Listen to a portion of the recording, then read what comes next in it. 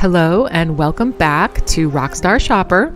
We are going to be checking out Urban Outfitters in the hip and cool Northampton, Massachusetts. Let's go see what's cool. So they're a really zen place. They're an interesting store. They're actually owned, Urban Outfitters actually owns Free People and Anthropologie brands. So you're going to see a lot of the same stuff across all three stores, but at different price points. And I would say their Urban Outfitters is probably their lowest price point. But yeah, so I'm checking out all these candles. Hippies always welcome.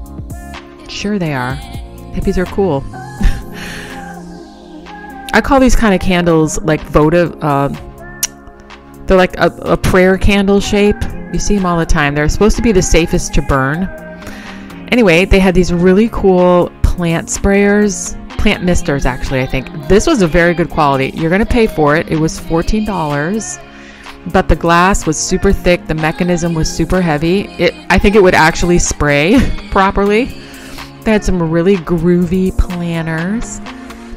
They were printed really light though. I mean, you can see it doesn't even translate well coming through here. You can barely see the printing inside, so I don't really recommend because it was printed so lightly.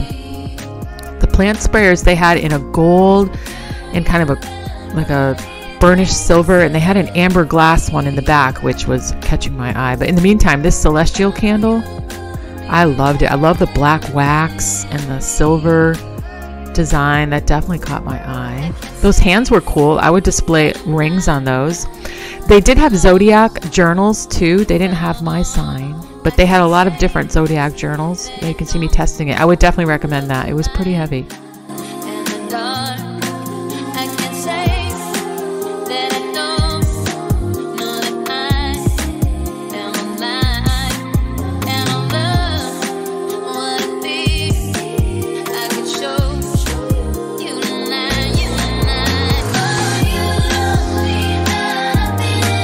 This Take It Easy sign right here, I have seen this in the background of Carrie Dayton's vlogs. I'll link her channel below. She's a super cool YouTube creator I have followed for years. She lives in California. She's super cool. Anywho, these mugs were kind of, I mean, they were expensive. They were expensive. That was 14, I think. 16. Yeah, $16. But they had some really cool ones with some cool sayings. Yeah, this anxiety one, that would have been really cool to have on my desk in my corporate life. I probably would have got fired, but it would have been very appropriate for those days. And then they had all these different, I would totally buy all of these and hang them on a mug rack because they were so freaking cute, right? Soy, almond, no, and oat milks. Super cute. I love that. Then I guess I went over, I didn't realize it at first, but this was their clearance area. So I took a cruise, see what they had, checked it out.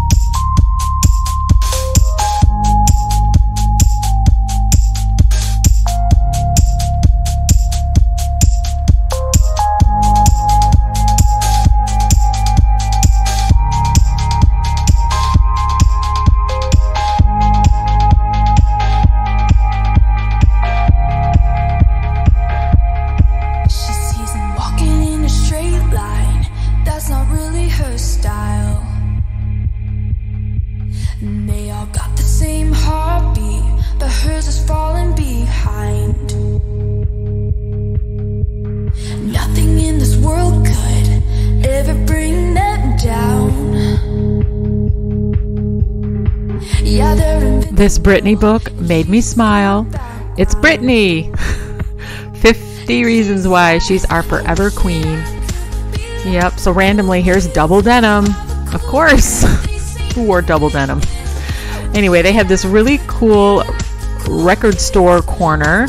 They They were trying to, I think, recreate the feeling of being in a record store, something we were in all the time in my generation. But they had these turntables, they had cassette players. We used to have cassettes in our car. Hilarious, right? And karaoke microphone. It was a real blast from the past. And a lot of albums. But anyway, it made me feel like they were really trying to create that cool vibe. Remember Pretty in Pink, Annie Potts? She owned a record store. One more tune and it's off to enjoy a terrible relationship. Furrier next door loves this. Awkward, neon smoke so gentle, yeah. It makes it. Yeah, that kind of vibe, remember? Yeah, I loved record stores. I'm a huge music fan. I'm a musician myself, and yeah, this was really an interesting spot in the store, of course. Good Girl Gone Bad Rhiannon, she's my queen. I love her. Love her music. Everything about her. But so, yeah, her fashion actually, especially. But yeah, that was the vibe they were trying to create here. I mean, they did a pretty good job of it. If you've really lived the real thing, it didn't even come close. But for those of you who are super young, this was a taste of what the vibe used to be when you go into a record store. And oh boy, Midnight's, she's touring now. Woo-wee! I'm seeing little clips of that on YouTube everywhere. It looks amazing. It looks really amazing. So here's another little display, more candles. They were cute. They were branded really interesting with little themes. They were cute. They all smelled amazing, I will say that. They were very strong scented candles, so you were getting your money's worth.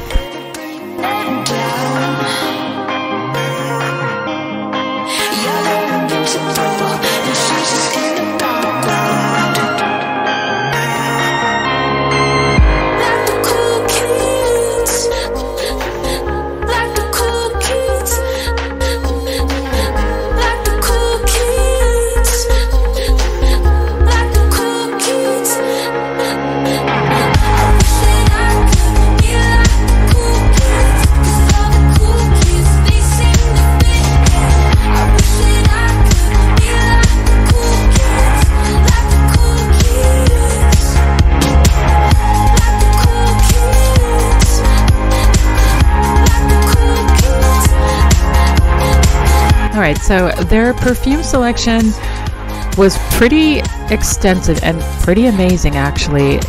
They tended to be more kind of single noted. They weren't complicated. I didn't really find too many high-end dupes, although I do find a couple, so keep watching for those. But that smelled amazing. That was Summer in a Bottle. That was gorgeous. That was really gorgeous. But they had plenty of testers, so you could check out how they smelled. They had matching candles, so if you found one you really liked, you could pick up. That's one of the dupes, that Santal Supreme. It smells like Another 13 from is that Barreto? I don't know. I don't remember the manufacturer, but that was a dupe for sure.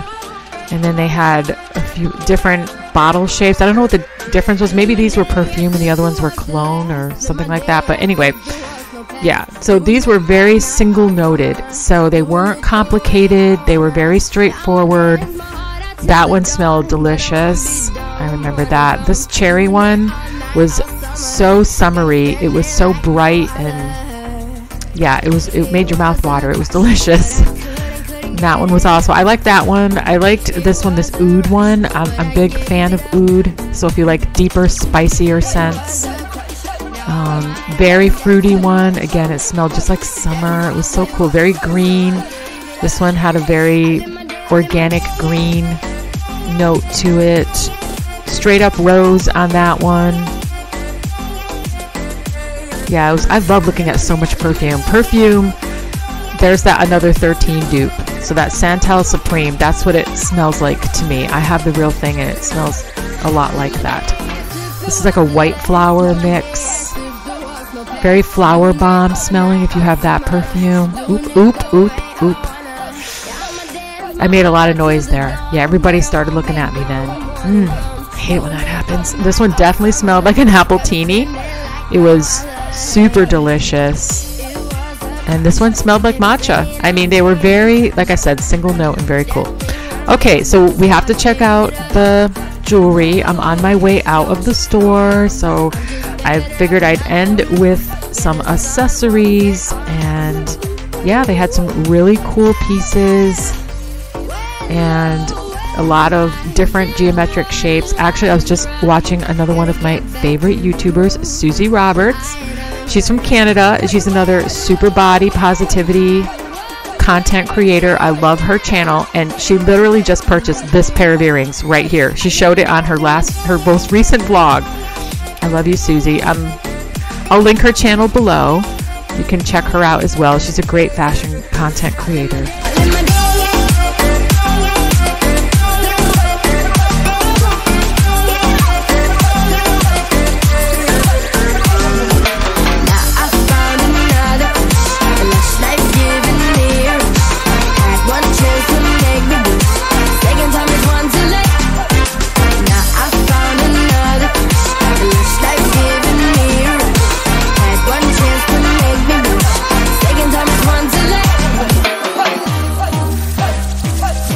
I love these like stone agate necklaces.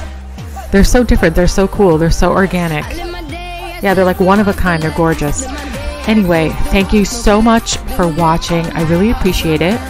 And comment below where you want me to go shopping next. I mean, would you be interested in stuff that's not like major retailers, like maybe a tour of different towns and cities in the New England area with shops, or do you want to see a specific retailer?